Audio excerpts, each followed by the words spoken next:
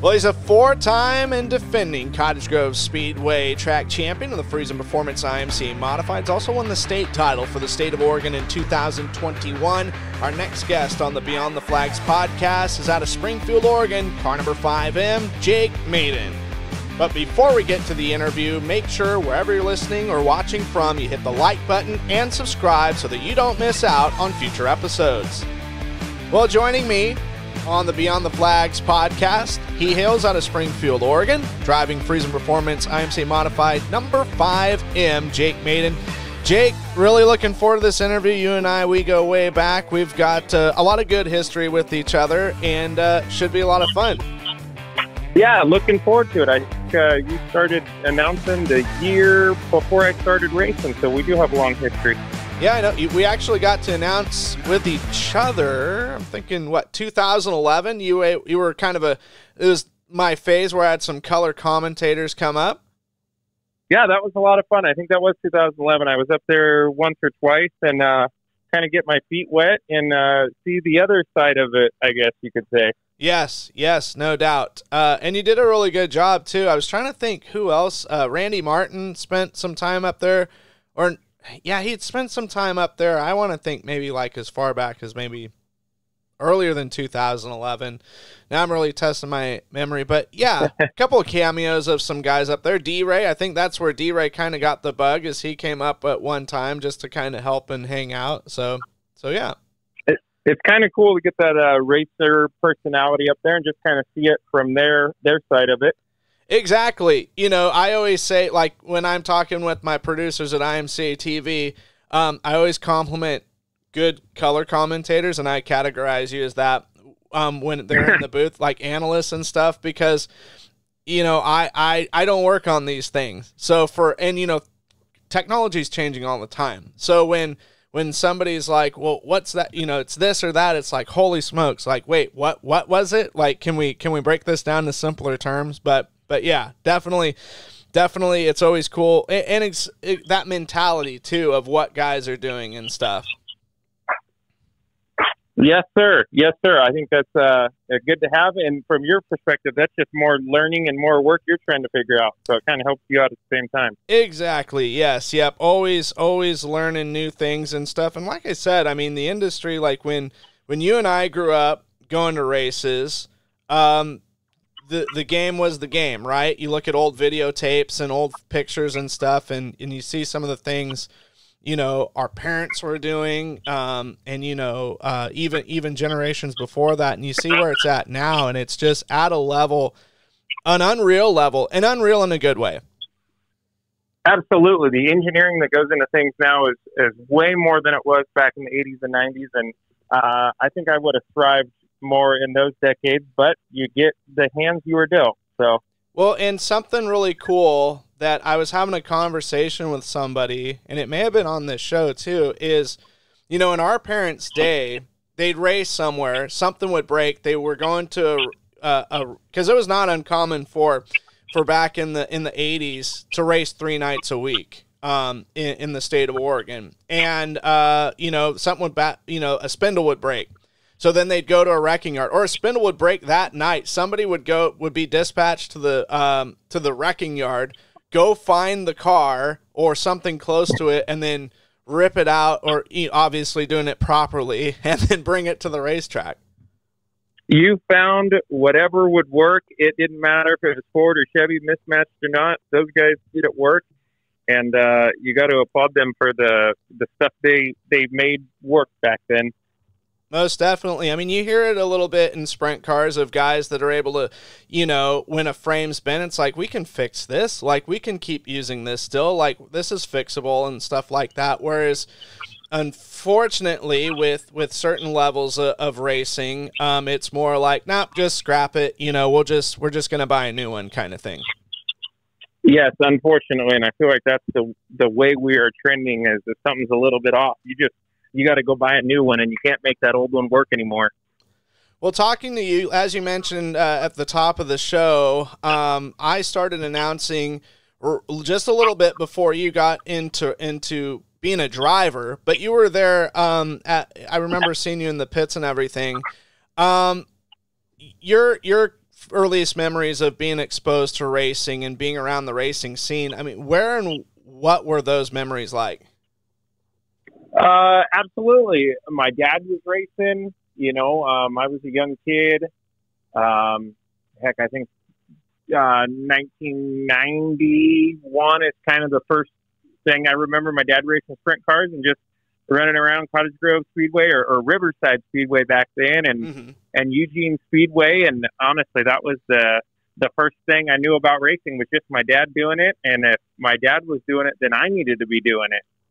Well, I remember, and I remember as a kid, like, for whatever reason or the other, and by all means, feel free if you disagree, I felt like I was living a whole different life, right? I'd go to the races, I'd be at people's shops and stuff. That was normal for me, right? So then when I'd go to school and people would say what they were doing, it's like, oh, we were playing Super Nintendo, or we went to the coast, or we went camping. It's like, well, that's strange. But like, if I ever saw somebody with a racing shirt on, which I've lived in Cottage Grove my whole life. There's a racetrack there that's been here for a really long time, since 1956. If I saw somebody with a it was like being in a foreign country. It's like, hey, you're an American. hey, kind of thing. But I just remember how unique that was. But as I got older, I realized that my friends went to the races, but then I gained the sad reality that they didn't go every week like I did. They weren't frequent flyers like you or I. I couldn't imagine being anywhere else, kid. And even to this day, I talk to people who haven't been there before. They lived in, the area for their whole life, 20, 30, 40 years, whatever. And I'm just mind blown that the fact that they've never made it down to the racetrack or, a racetrack in general. And, but yes, I am the same way. When I see somebody with a t-shirt, I'll point it out to whoever I'm with, my wife or my kids, and hey, look, they're into the same thing we are. And sure, like you said, they are few and far between. So when you do see them, it's like somebody of your own kind. It's kind of a cool experience. Some of my first memories of watching your dad race was in that era you were talking about, like the early 90s. And I remember Sunday night, or they weren't even Sunday night shows, they were Sunday day shows that I'm trying to think if that Mike McCann was still promoting the place, or it was in that transitionary period between Mike McCann and Charlie DeBuff. DeBuff had the place from the early 90s till 2001, till the end of 2001, and McCann from the mid 80s to, that early 90s era and stuff. And I remember Sunday shows and one time my dad took me into the announcing tower, which is currently the scale house at Cottage Grove Speedway. Steve Wohlers is up there doing his thing, and I just had not really the run of the place, but it was just like, oh my God, like I'm in the Sistine Chapel or Notre Dame, like not by myself, but it's like, wow, this place is big and everything. And I remember your dad was actually, I don't think I've ever told you this story. Your dad was out, he was actually qualifying, and Steve's doing his spiel of, here's his sponsors, this is where he's from, Mayden, out of Cheshire. So. And then whoop whoop whoop, whoop. Yeah, no, he it was just qualifying. So he was able to crank two out without issue. Yeah, that is a heck of a story. And you're talking about the scale house. I did not know that was originally the announcing tower. That is good history information. Well, yeah. So that was the now. I don't know, and my dad's going to kill me because he's going to say that I should know this or I should have asked before. I don't know when it was put in place. Probably like the 70s. I mean, it's, somewhere in that era. And then it was just simply, it could have been destroyed, right? But they decided to preserve it and repurpose it. When they did the big remodel winter of 2001 into the 2002 season, which kind of is the modern era of Cottage Grove Speedway when the Leach family took over. Gotcha. That is good information to know. I'll have to put that in my history bank. I am kind of a history nut myself, not as crazy as you are, but yeah. I'm hoping to put myself in the history book someday. Yeah. Well, I remember you, and it's just kind of a full circle moment here now that I think about it. Obviously, You've made some history at Cottage Grove, winning 4 modified titles there, including the last 2 years in the state championship in 21 and a Willamette Speedway championship. But you've been dabbling with the late models as well. Won the track championship at Grove last year for Tim Morgan. But I remember you starting out in the late models in full body stock cars. Yes. They were sportsmen back then, and it was right around that transition from 06 to 07 when they went to a full-blown late model, and we just ran what we had, and that happened to be an old sportsman car from probably the late 80s. And, yeah, that was quite the experience.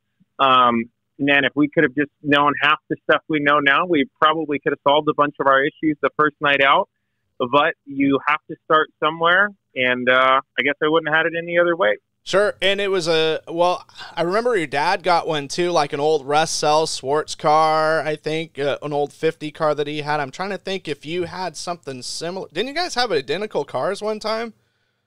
They weren't identical looking, but I mean, they were both Swartzes. I think they were maybe 1 or 2 years different. But my dad's car was a heck of a lot nicer than mine, to say the least. So what had kind of inspired you to do that, to become a driver? Because it kind of, I want to think your dad stopped racing like maybe around 01 or so. Last time I think he had, like the red 28 sprint car. It was like maybe 01 play day. And my dad's like, oh, cool, Ty Mayden's here. And your dad said to my dad, I'm selling it. I'm bringing it here to try and get rid of this thing or something. Yeah, the racing plans kind of took a turn probably in 2000, 2001, and that changed my racing path, to say the least. From a young kid, I was set up to be a sprint car driver my whole life. That was what I was going to be. I wasn't going to do anything else, and unfortunately, plans changed, and so I didn't get into racing, and I missed a lot of my high school years. I didn't go to the track. I look back on it now, and I wonder, what the heck was wrong with me? What was I doing? And thankfully, my dad and I just kind of scrounged up some money in 06 there and started working on something.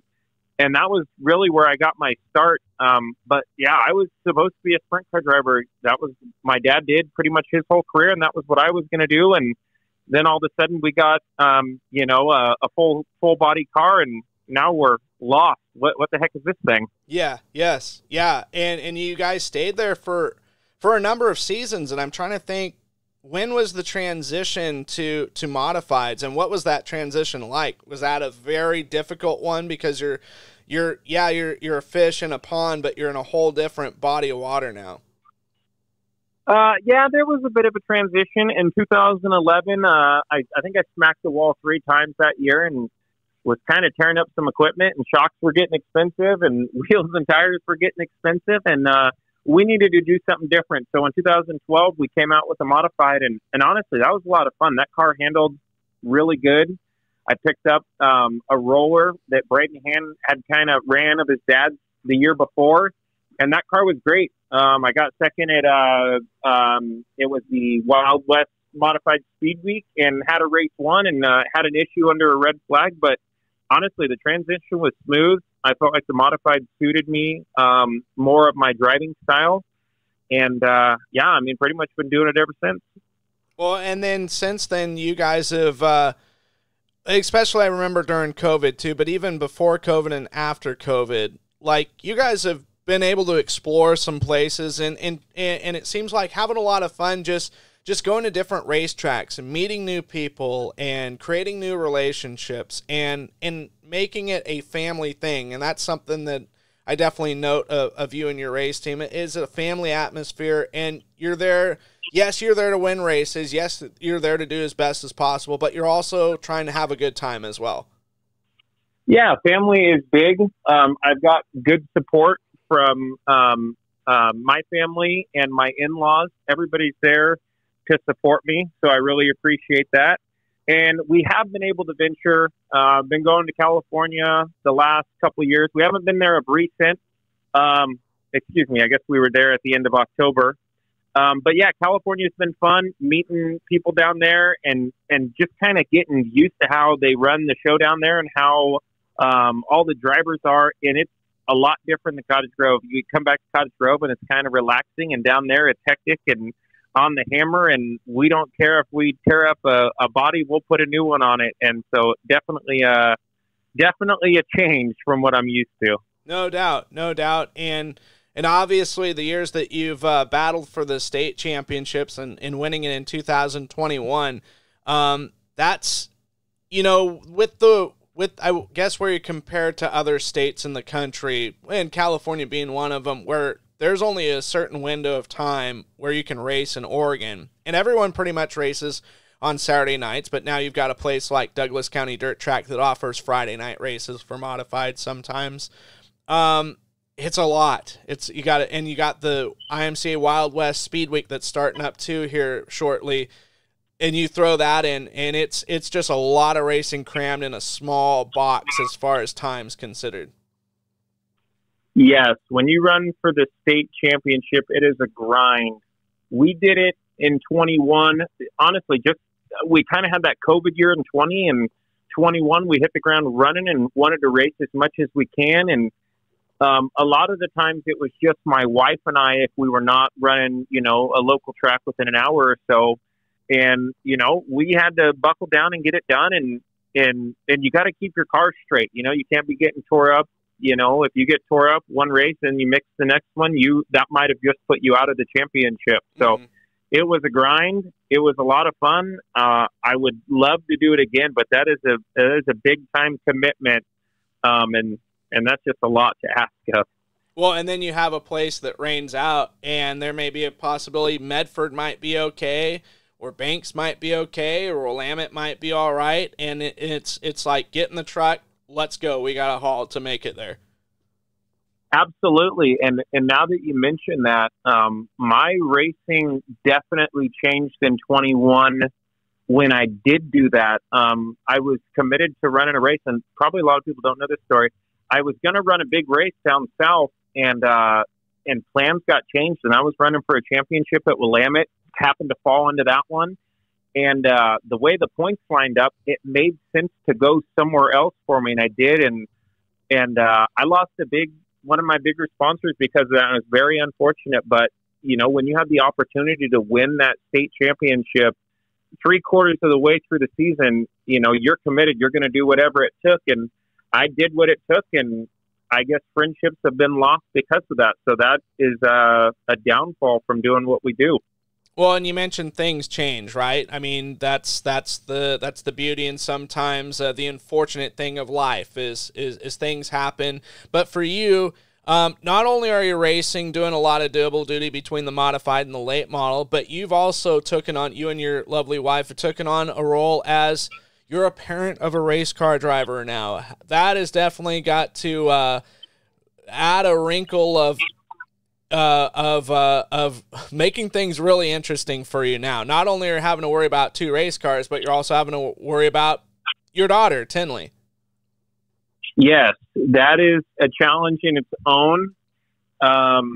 It's hard to get locked in on what she's doing. Obviously, I'm doing my thing as well on the same night. So I'm juggling these things, trying to make it all happen, and I'm trying not to be too hard on her. You know, as a race car driver yourself, you know the challenges she's dealing with and the obstacles she is up against, and you know how you have overcome them in the past. So you kind of expect that same thing out of her, and then you got to step back and remember that she's only 12 years old, and she's driving a full-size car that most people don't get to do until they're 15 and 16 years old. So a challenge to say the least, and but my wife and I and the whole family are really enjoying it.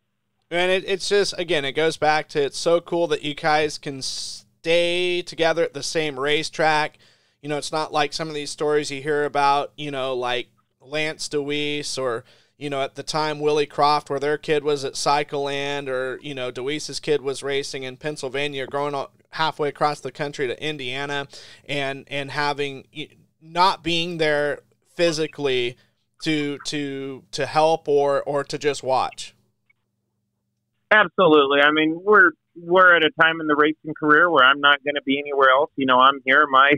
That ship sailed a long time ago for me. So it's nice to be local and to be able to see a race.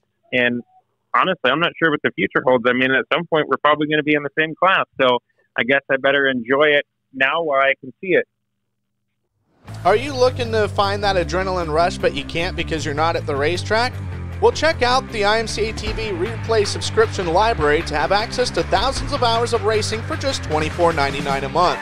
Relive all the moments of the Speedway Motors IMCA Super Nationals fueled by Casey's at Boone Speedway, the Harris Clash at Deer Creek Speedway in Spring Valley, Minnesota, the IMCA TV Winter Nationals at Cocopah Speedway in Somerton, Arizona, Florida's Clash on the Coast, and dozens of Speedway Motors IMCA weekly racing program racetracks from across the nation, as well as the IMCA TV Dirtcast podcast.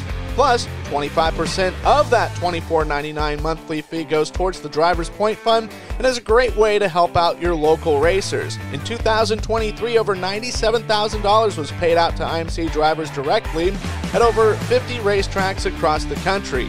Please note that live broadcasts are not part of the replay subscription. That's IMCA TV. IMCA TV, where America comes to watch racing. Well, I know I've asked you this before, but there's a lot of people that don't know the story. The story with the 5M. Why number 5M for you, which you've ran for a really long time?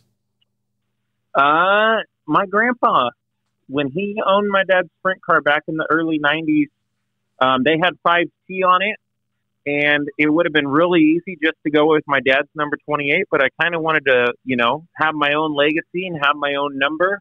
So we kind of sat down and talked about it, and 5M was the most logical option for me. And, once we kind of figured that out, I think in 2008, it was the number we've had the whole time. And honestly, I probably would have had it in 2007 when I started racing, but we were so damn broke back then. We ran the same body and number and everything that was on the car to begin with. So ever since I, had an option, that's the number we've been.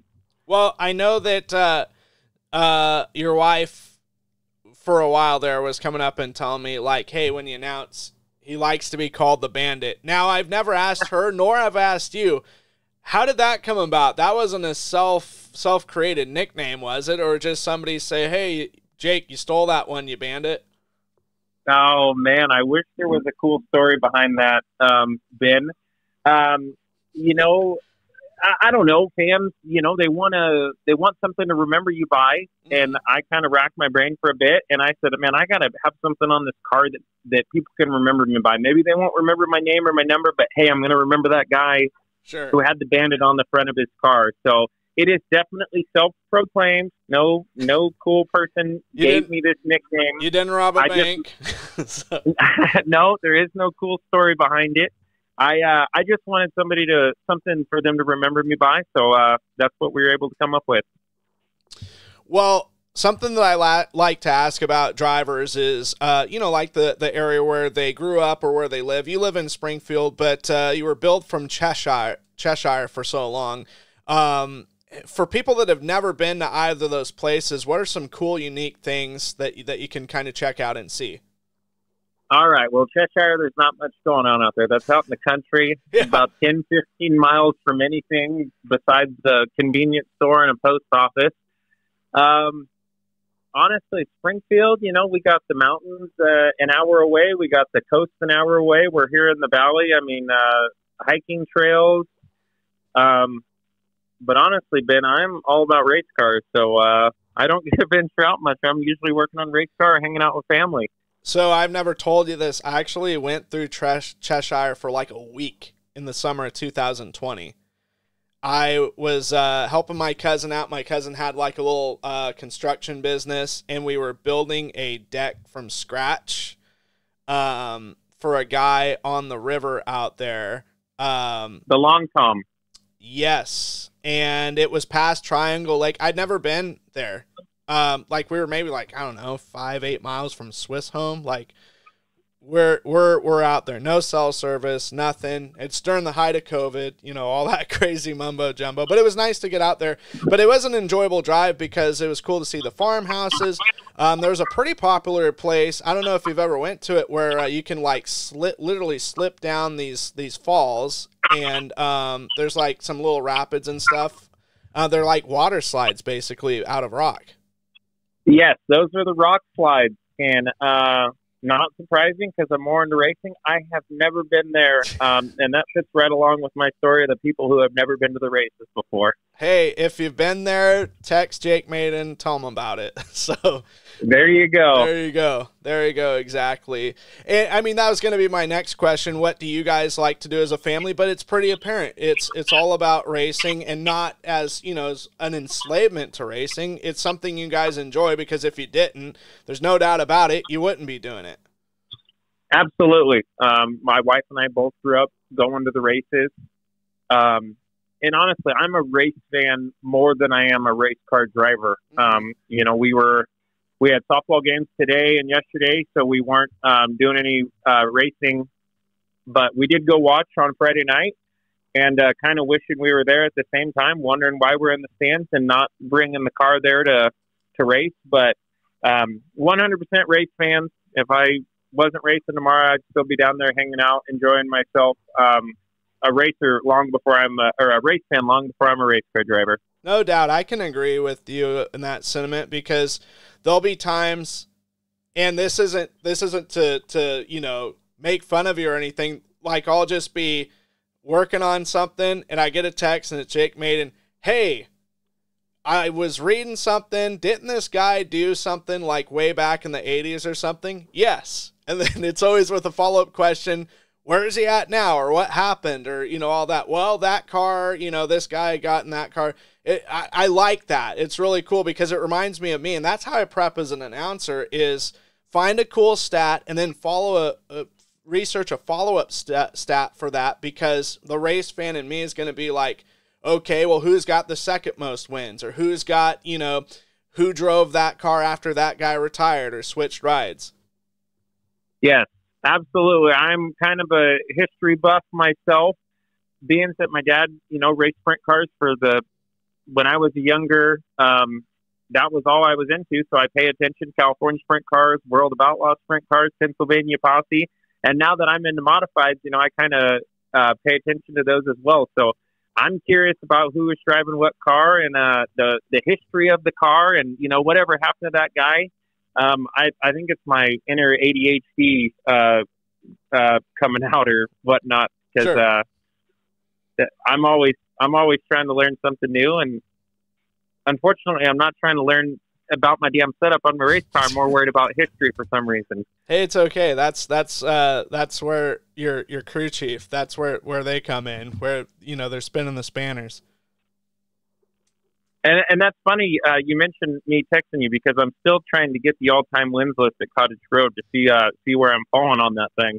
I told you, PJ Risso's got it. I mean, he must be like, he has it on a thumb drive in a vault in Fort Knox or something right now. So we'll have to. PJ, when you hear this, please get back to me. Yeah. You left me on red like 6 months ago. So. Yes, sir. Awesome. Well, this has just been a great conversation. It's always great to talk to you and your family, and to run into you guys, whether we're in Washington, we're in somewhere in Northern California or the Central Valley or the Bay Area.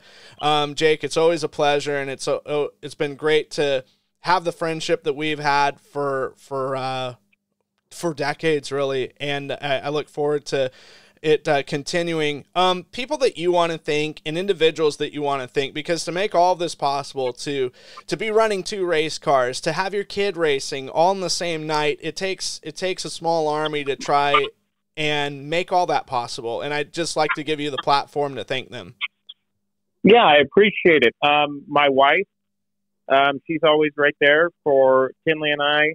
Kind of getting in these race cars now is a pain with your race fever and your Hans device and getting the seatbelts all lined up. My mom and dad, you know, obviously if it wasn't for them doing this, you know, when I was younger, I wouldn't be into it now. And my in-laws, I mean, Clint Willis is really the guy who makes my car run. If we didn't have him, I wouldn't be a 8-time champion and have as many wins as I do.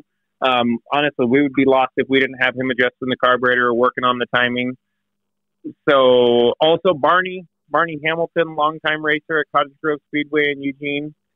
My Uncle Chuck Christian, my friends Daniel Ray, Jason Cox, and all my sponsors over the years. I mean, there's a lot of them, so they know who they are, and I appreciate it. And hell, there's even people who I'm not friends with anymore and not real fond of, but they also helped me out along the way as well. And honestly, without all those people putting in their time and effort and kind of believing in me to a certain extent, obviously I wouldn't be where I am today. Well, and for folks that want to help you out as far as supporting you in apparel sales, do you guys got a current apparel run going right now, or is there one in the works if there isn't? There might be one in the works. Honestly, I would love to get it going on. We just got so much we're thinking about and going on and whatnot. I haven't even told you, my daughter plays travel softball that we go to damn near every weekend. So we're nice and busy, but nothing in the works right now. Okay, stay tuned. Stay tuned, everybody. Absolutely. I would love to have something going, so I'm not ruling it out. Just got to find some time. Awesome. Well, it's been great to catch up with you, and great to share some of these wonderful stories with you, Jake. And I wish you the best of luck for the rest of 2024, and we'll be seeing each other soon. All righty. Absolutely. Thanks for having me on, Ben. Well, race fans, that does it for this interview. We hope you enjoyed it, and we hope that you continue to enjoy these upcoming interviews. We appreciate it if you would like and subscribe wherever you're listening, whether it's on Spotify, iTunes, YouTube, wherever it's at. Give us a like and give us a subscription so that we can deliver more of these great interviews to you for your listening pleasure. In the meantime, wherever we're at, wherever you're listening, we hope you have a great rest of your day and a pleasant evening, and we will see you soon here at Highside Racing Promotions. Before we let everybody go, here's the upcoming schedule on IMCA TV of live pay-per-view events. On Wednesday, June 12th, Buena Vista Raceway in Alta, Iowa, and Stuart International Speedway in Iowa will be on hand for 2 races. Thursday, June 13th, Algona, Iowa's Kossuth County Speedway will be the only race on the card for IMCA TV. Friday, June 14th, will feature Iowa's Davenport Speedway, Dakota Speedway in Mandan, North Dakota, Beatrice Speedway in Nebraska, Slayton, Minnesota's Murray County Speedway, Black Hills Speedway in Rapid City, South Dakota, Dusa Club's Thunder Raceway in Sholo, Arizona, and California's Wairika Speedway. A full helping of racing action will be on tap for June 15th, Saturday night, with Crystal Motor Speedway in Michigan, Iowa's tracks at Makokata Speedway and Boone Speedway, Eagle Raceway in Nebraska, Southern Oklahoma Speedway in Ardmore, Electric City Speedway in Great Falls, Montana, Cottage Grove Speedway in Oregon, a couple of races in California, Bakersfield Speedway, Wairika Speedway, and Marysville Raceway.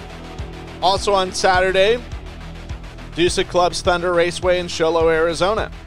The lineup for Sunday, June 16th, Interstate Speedway in Jefferson, South Dakota, Dubuque Fairgrounds Speedway in Iowa, Benton County Speedway in Vinton, Iowa, Buffalo River Speedway in Glendon, Minnesota, Minot, North Dakota's Nodak Speedway, and Southern Oregon Speedway in White City, Oregon. Monday, June 17th, will feature Coos Bay Speedway in Coos Bay, Oregon, and Tuesday night, the Douglas County Dirt Track in Roseburg, Oregon.